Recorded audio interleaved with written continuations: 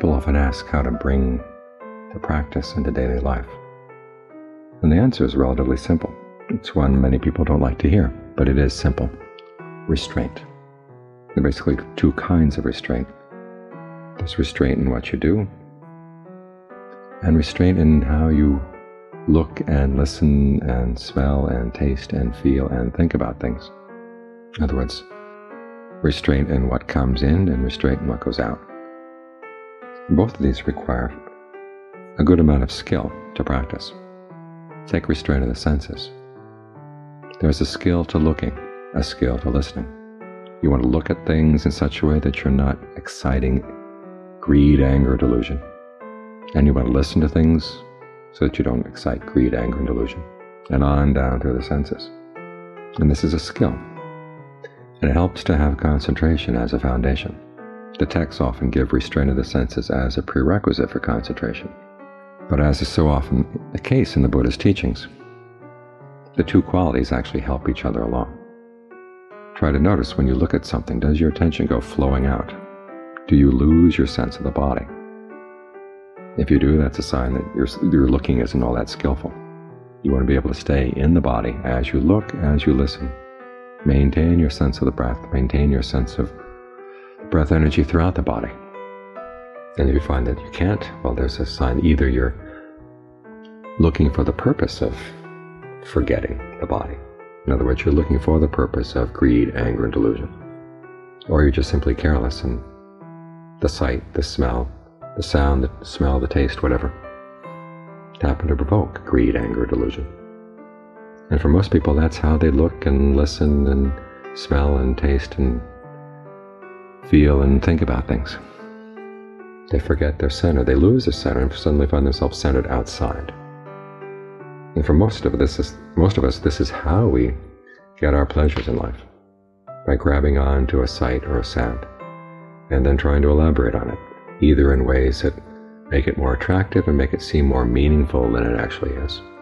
Or if the mind is a mood for a little bit of anger, you focus on the things that would provoke the anger, and then you can elaborate on it, proliferate as much as you like. Those are where our skills tend to be. If you think of input at the senses as a kind of food for the mind, and the Buddha does, it's one of the foods for the mind that he lists in the 4 foods for consciousness. Contact at the senses. And then there are your intentions at the senses, exactly why you're looking at these things, listening to these things to begin with. You have to ask yourself, are you preparing good food for the mind or junk food? Or poisonous food? That's the kind of cooking that we're used to. So what you've got to do is learn how to cook for the mind in a new way. This is why we focus on the breath and try to get the mind centered inside. Because you're actually changing the level of the mind when it's inside the body. It's on the level of form all of a sudden, which is a higher level than the level of the senses. And so even though there may be some desire here, it's a skillful desire because it raises the level of the mind. You're not dependent on things outside for your happiness. You're learning how to manage what you've already got. It's like, as the John Lee says, it's like learning how to grow food in your own property rather than going to invade the property of others. Learn how to develop a sense of ease, a sense of fullness and refreshment here in the body. Make that your food. And then try to preserve that, protect that level of the mind. That's the skill in how you look at things and listen to things, maintaining the sense of the center in the body, sense of ease and refreshment and fullness, no matter what happens outside. That puts the mind in a much better position. In this case, restraint of the senses doesn't mean you're depriving the mind, it's simply you're learning how to fix better food for the mind, nourish it in a healthier way, a way that's totally blameless. Sometimes you hear people talking about the dangers of getting attached to jhana, as if it were the big monster waiting for you on the side of the path. But the dangers of jhana are relatively minor. It's the dangers of being stuck on the senses. Those are huge, when your happiness is dependent on the senses being in a certain way. On the one hand, this is how you see so much killing and stealing, illicit sex, lying, getting drunk out in the world, all the precepts get broken because of people's attachment to the pleasures of the senses. And you don't see anybody killing or stealing because of their attachment to jhana. So even though this is an attachment, it's a better one. And when your happiness is not dependent on things outside being a certain way, people outside have less power over you. We see this so much these days. All they have to do is wave the red flag. There's danger out there. There are terrorists out there. They can harm us. We've got to do all kinds of evil things to stop them.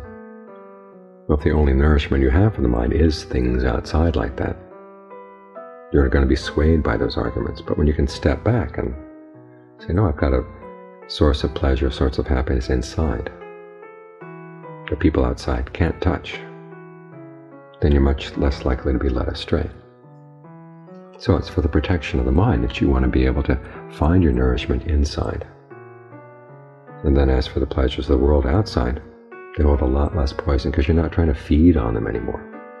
They're still there, but you can learn how to use them more skillfully. Again, you'll learn how to look more skillfully and listen more skillfully. There will be times in the meditation when things aren't going as well as you'd like. And it's helpful to go out and look at the beauty of nature around you. The clouds, the sun, the sunset, the moon and the stars at night. The passages in the canon where Mahakassapa, who was probably one of the strictest and sternest of the Buddhist disciples, talks about the beauty of nature and how being in the hills, being in the mountains, being in the jungle refreshes him. Some of the first wilderness poetry in the world is in the Pali Canon.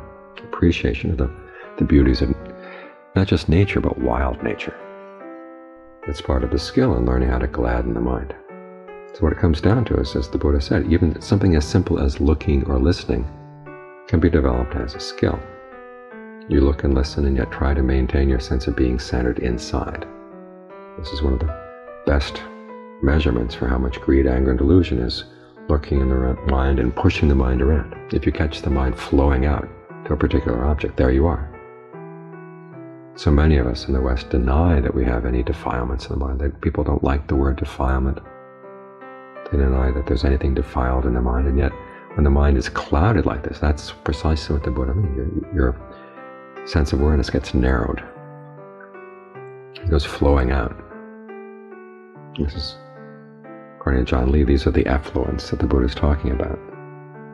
This tendency to flow out to things. So that's unskillful looking, unskillful listening. If you're skillful, you can stay inside. And you catch the flow. Okay, you've learned an important lesson, that there is still greed, anger, delusion in the mind. If you want to look for it, here it is. And it's only when you see it that you can actually do something about it. You can begin to sense the danger of falling for those currents. And the mind develops the motivation to want to do something about it so that you don't get pushed around like this. Again, think of being inside the form of the body as a higher level of food for the mind, a higher level of happiness. And you want to do everything you can in order to stay here, regardless of what happens outside. So when the fire comes from the east and swoops down, you want to stay right where you are. The body may move, but you want to stay inside the body. When the cold comes, when the heat comes, you want to be able to find your refreshment, your sense of well-being here in the body. When disappointments come in life, you still want to stay here, not let the disappointments from outside, especially things that other people do or things that happen in the world around you. You don't want those to make inroads on the mind. So this is why restraint of the senses is not deprivation. It's actually feeding the mind better food, giving it a higher level of pleasure, realizing that you can't have everything. If you go for the more dangerous food, okay, you miss out on the better food. You've got to make the choice. So in that sense, it's a deprivation, but it's a trade. So as you go through the day, remind yourself, ask that question, what am I feeding on right now? And what is it saying about the mind? What am I learning about the mind by watching the way I feed? In this way, simply the act of looking or listening is part of the practice. It's nourishment for the practice, keeps it going. So it's not the case that you simply gain some refreshment while you sit here with your eyes closed or you're doing walking meditation. You gain refreshment throughout the day. And there's a continuity in the practice. You Try to maintain this sense of center inside, and if you're able to do that throughout the day, when you sit down and close your eyes, you're right here. You don't have to spend the whole hour just pulling the mind in and pulling the mind in, because it's already here. You're already developing the wisdom and discernment that protect the mind, keep it here. So it's not like you have to cook them up fresh every time you sit down and meditate. So think of everything you do throughout the day as being a skill. Learn to exercise restraint. Sometimes it means if there are certain things that you don't know how to deal with yet, okay, you don't look at them, you don't listen to them. But you don't have to go through life totally with blinders on all the time. You want to learn how to look at things, even things that normally might set you off. Learn how to look at them in a way that they don't set you off. There's something that you feel greed for, well, look at the unattractive side of what it would involve to gain that thing and keep it. There's lust, okay, think of the unattractive side of the body, your own and everybody around you. In other words, as John Lee would say, look at things with both eyes.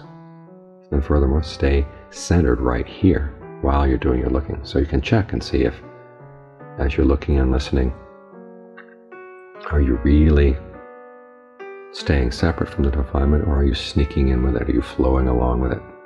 This is why restraint is a really good check on the mind. Not only to stop it, but also to check on what's actually going on. And if the defilements seem really quiet while you're sitting here meditating, well, here's your chance to test them. Do they flow out during the rest of the day? So restraint is what provides the continuity of the practice. And if you do it skillfully, okay, then your looking and listening all becomes part of the practice. And it keeps the practice alive throughout the day.